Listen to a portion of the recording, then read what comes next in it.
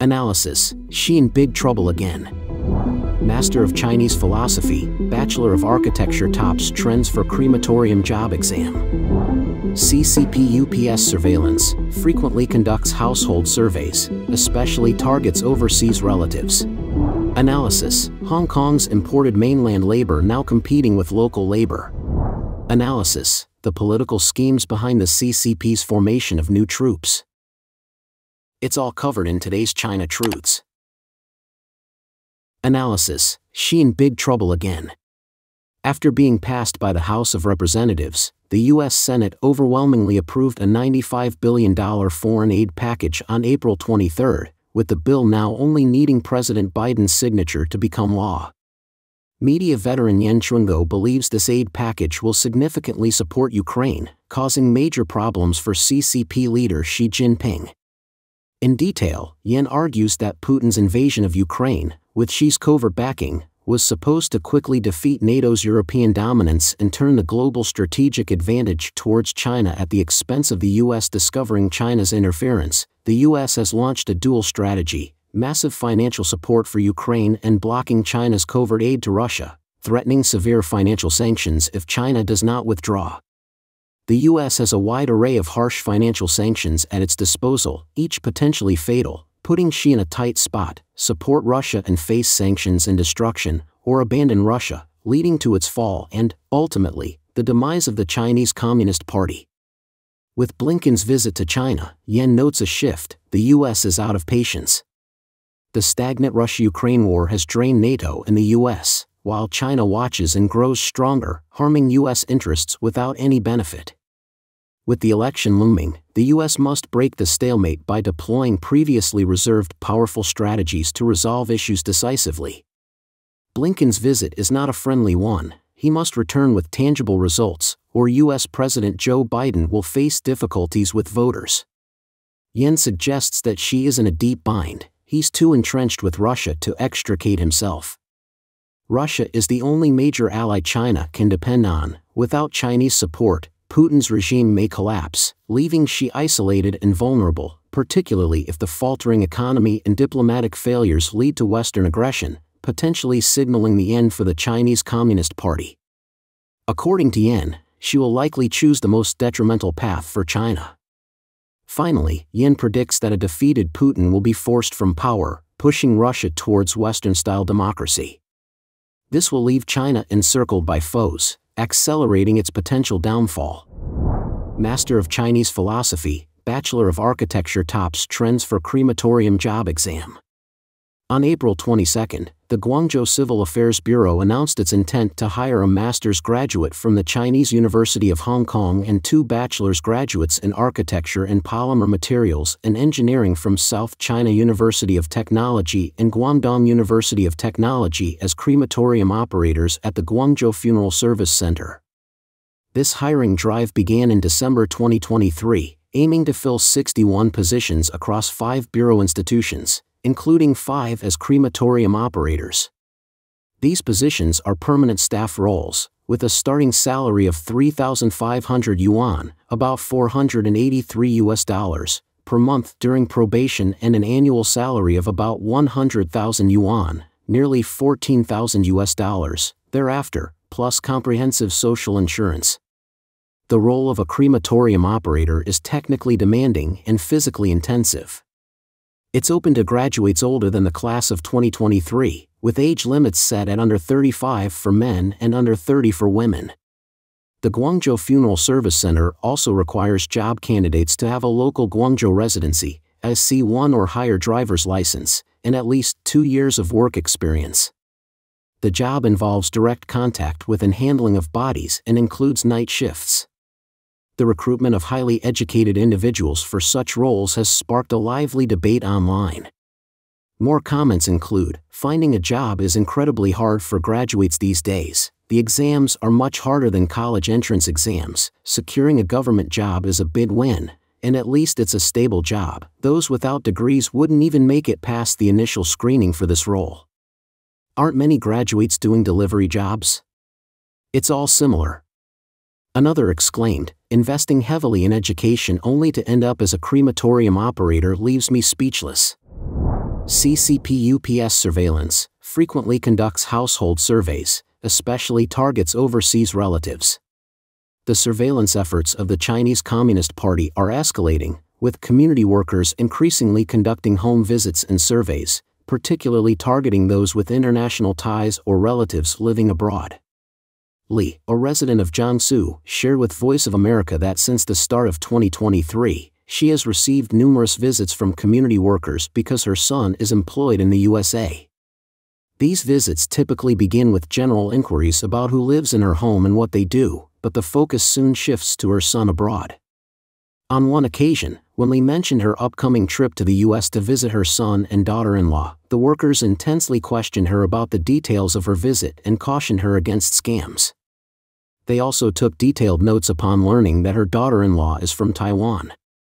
Previously called grid workers during the COVID-19 pandemic, these officials performed functions akin to community committees but are now termed community workers.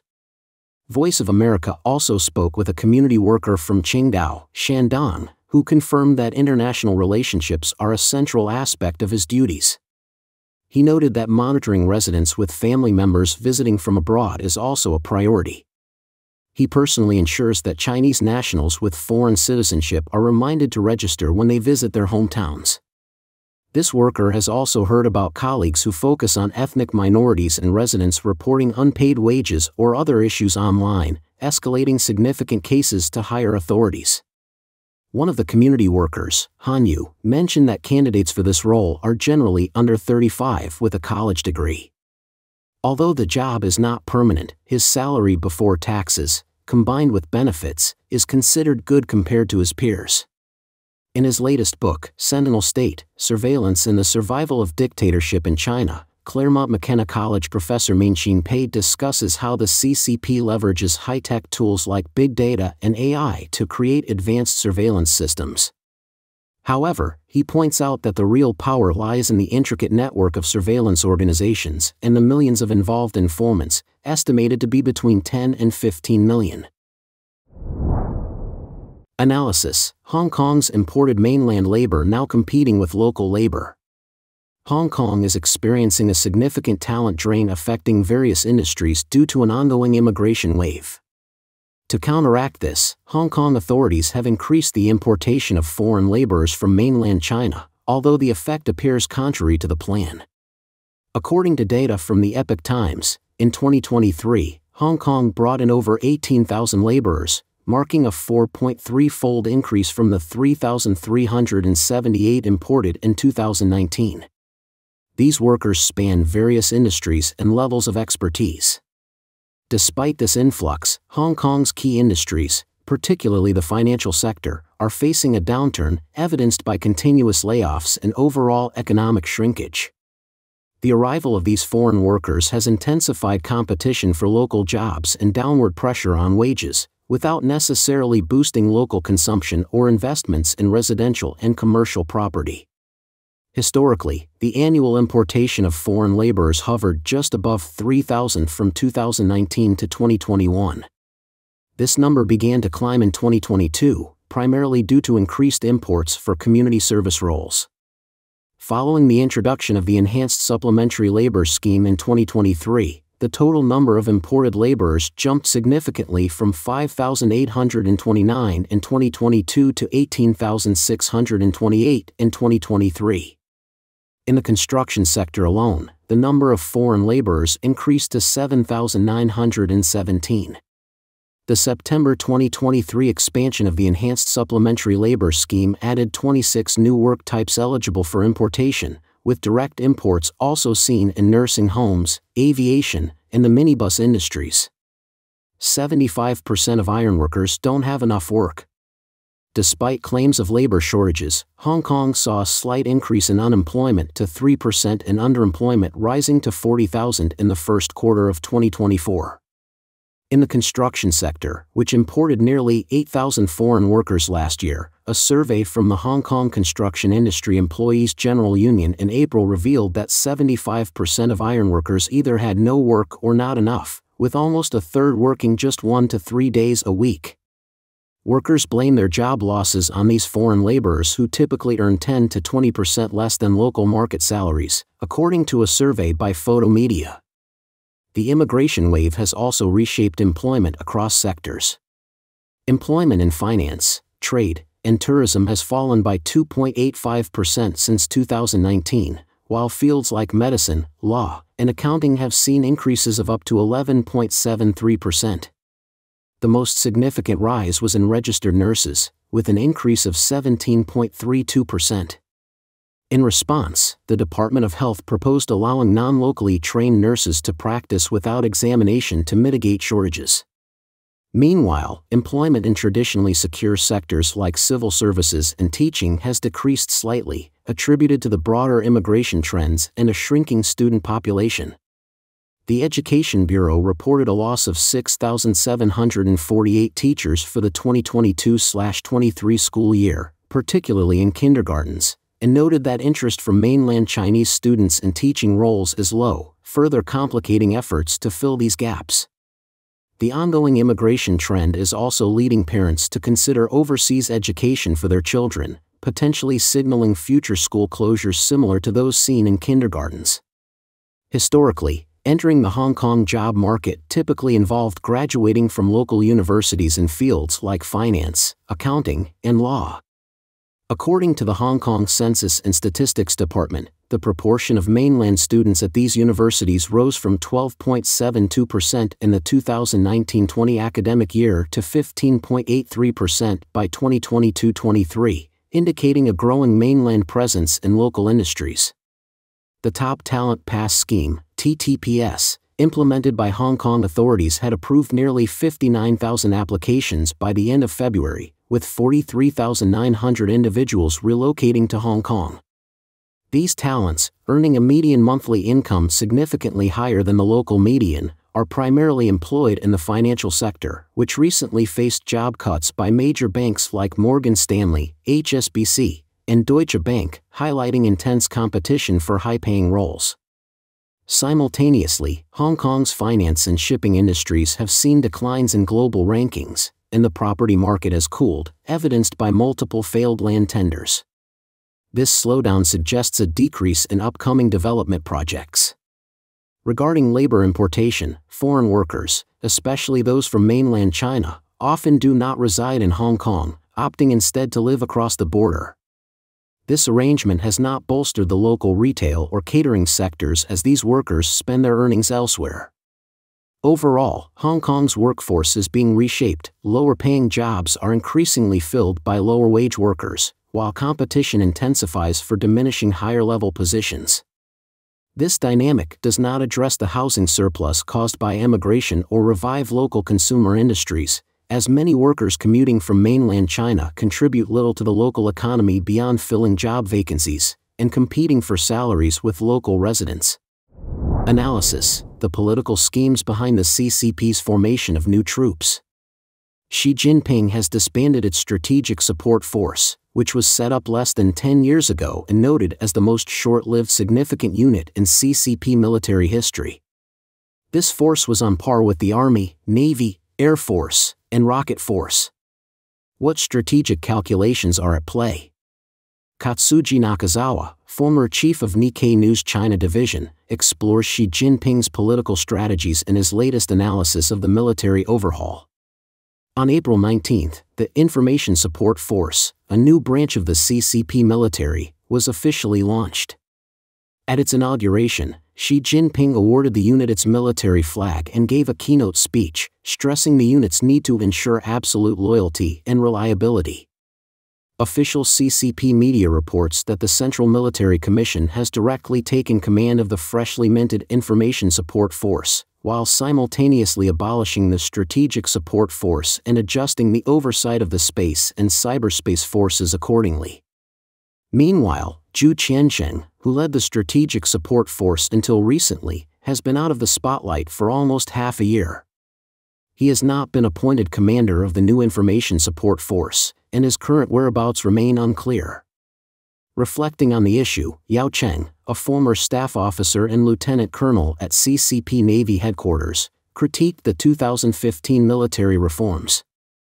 According to Yao, Xi Jinping's decision to integrate cyber, information, electronic, intelligence, and space warfare into the Strategic Support Force, along with merging the General Staff's 2nd and 3rd departments, led to disarray in its management and command structure. Xi Jinping's military restructuring, timing and intentions. Why was the Strategic Support Force disbanded less than a decade after it was formed? According to Katsuji Nakazawa, the Strategic Support Force was disbanded less than 10 years after its formation due to a series of strategic and political maneuvers by Xi Jinping. Created in 2014, shortly after Xi became president, the force's initial structure and objectives were not clearly defined. This period coincided with Xi's aggressive anti-corruption campaign, which targeted senior military officials and was part of a broader effort to consolidate his power and secure the military's loyalty. These moves were publicly recognized by Xi as achievements at the 2017 CCP Congress, paving the way for the 2018 constitutional amendment that eliminated presidential term limits. By 2022, Xi had won a 3rd term as General Secretary, and he was re-elected as president in 2023. Nakazawa indicates that Xi is preparing to use the recent military restructuring as a highlight for future political campaigns, potentially seeking a 4th term. This ongoing pattern of restructuring, similar to the one initiated with the Strategic Support Force, suggests a calculated strategy by Xi, repeating a successful formula from his earlier leadership tenure. The timing of these actions, strategically aligned with CCP congresses, implies a deliberate orchestration rather than mere coincidence. Xi Jinping's oversight missed Li Shangfu's downfall. Li Shangfu, previously a CCP Central Military Commission member, Minister of National Defense, and State Councilor, also served as Deputy Minister for the General Equipment Department.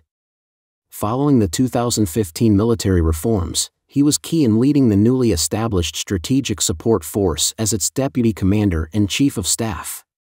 He was later named Minister of the Central Military Commission's Equipment Development Department in September 2017. Li was formally ousted on October 24 of last year without a disclosed reason. Nakazawa's analysis links the CCP's recent military reorganization to the removal of Li Shangfu, who was once a Xi confidant. His ousting stemmed from corruption allegations related to his tenure at the Equipment Development Department. Additionally, similar corruption problems plagued the Rocket Force. The Strategic Support Force, sharing staff with both troubled departments, did not function as effectively as Xi had initially hoped. Spy balloon incident. In a separate but related matter, tensions between the US and China escalated when a large balloon, identified by the US as a Chinese surveillance device, was shot down over US airspace in February of the previous year. The CCP maintained the balloon was a civilian airship for weather monitoring and vocally criticized its destruction by the US. This incident significantly heightened US-China tensions, with the Pentagon describing the intrusion as a severe breach of US sovereignty. According to Nakazawa, the Central Military Commission, under Xi's leadership in handling military meteorological matters, likely tasked the Strategic Support Force with the balloon operation. Don't forget to leave a comment in the section below to share your opinions on today's topic with us. Make sure to like and subscribe to see more interesting topics from China Truths.